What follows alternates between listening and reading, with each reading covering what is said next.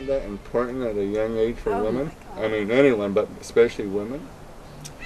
Well, in the classes that we teach for teens now, it's pretty balanced in terms of men, boys and girls. And the result that we get back from these boys is just as powerful because they trust themselves. Because there's this mystique that's taught, as you know, in this culture that men come in genetically wired up knowing how to defend themselves. Well, it's not true.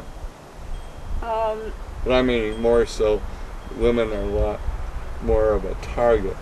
You know, in other words, men obviously rape, they do more crime against women, you know, Yes, just in statistics. So by having a woman start at a younger age, even 8 years old, pretty soon it would even out if our society started teaching women and men, let's say both, you know, we don't have to differentiate, at 8 years old. Yeah. By the time they're both 16, they're equal. Yeah. If not, you know, you won't be able to differentiate. It would be who's better, not the sex. Exactly. One of the things that I realized when I first decided to teach men, because as you know, I started training women, I thought, well, somebody who knows they have their own power isn't going to try to take yours.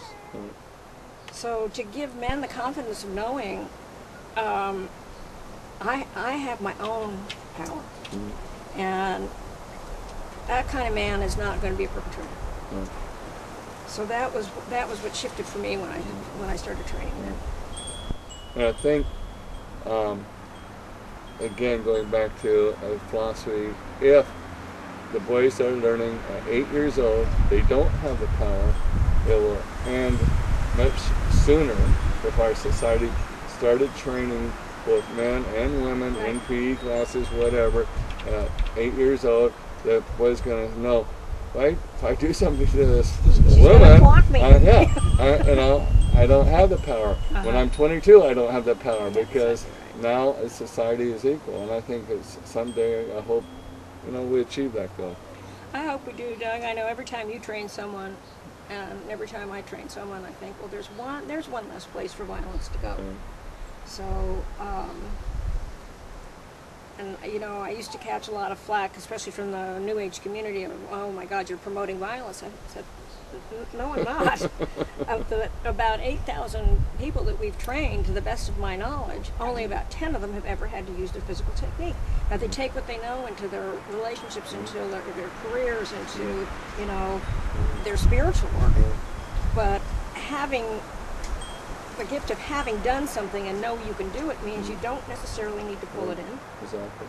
And if you're walking around and you're scared, I mean, that's a magnet for violence. Exactly. Yeah. And with kids, the school system, unfortunately, really doesn't teach them how to focus or how to learn. Where martial arts does teach them how to focus, teaches them how to learn.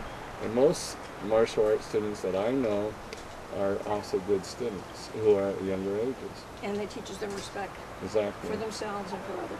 And I'm noticing there's a lot of disrespect lately in our society, and I don't know what it is. It's a cultural thing or what's happened. You know, it kind of even scares me, wondering what's going to happen in the future. I think we're hitting critical mass here. I think it's a very powerful time to be alive, and really a powerful time to be a teacher. And there's a very dark force that has emerged. And there's also a force for light that's emerged.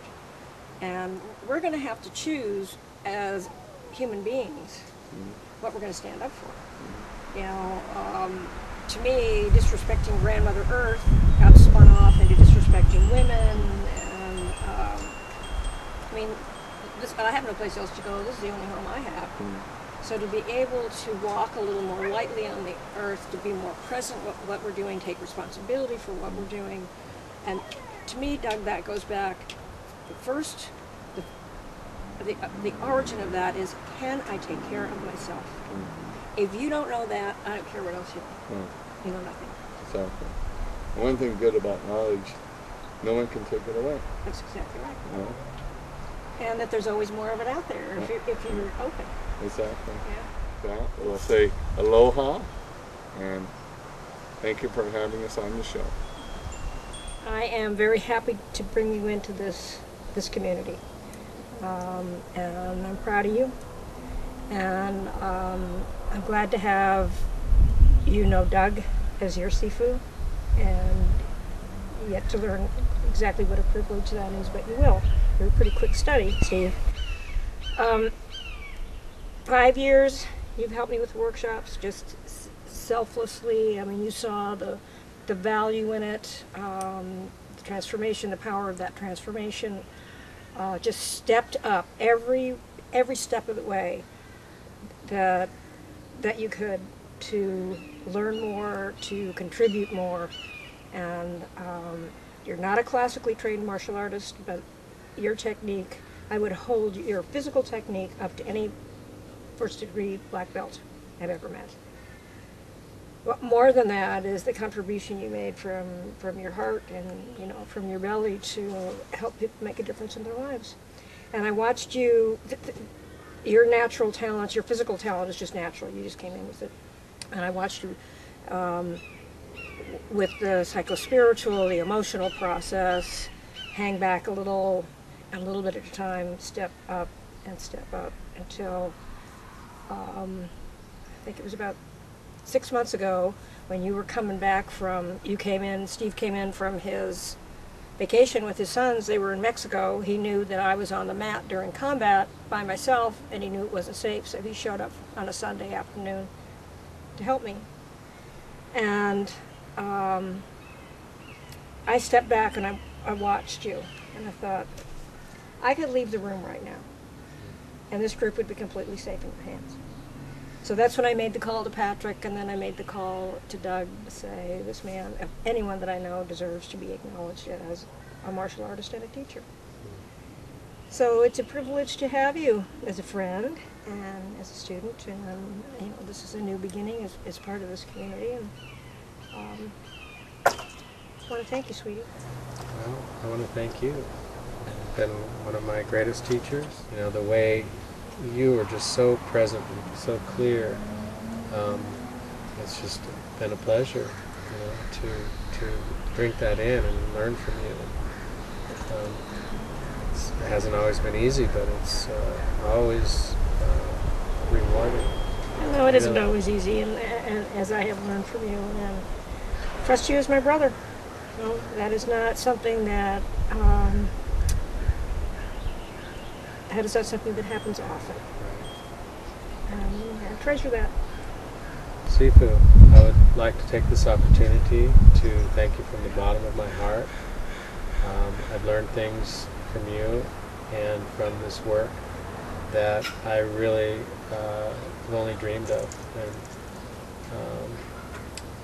never really thought was quite possible. This work means the world to me, and as do you. And I would just like to take this opportunity to thank you from the bottom of my heart. It's my privilege, and I'm so grateful for the contribution that you make. You've made the work bigger. That the circle just keeps getting bigger, and I am grateful to have this time with my teacher, with my Sifu, and having meet Steve, have the opportunity for them to get to know each other better. Doug and I have a 35-year relationship, and not lightly given the trust that we hold here, and that when you're in for the long haul. So 5 years is not bad, sweetie, but you're stuck with us till the end of time. Yeah. Okay.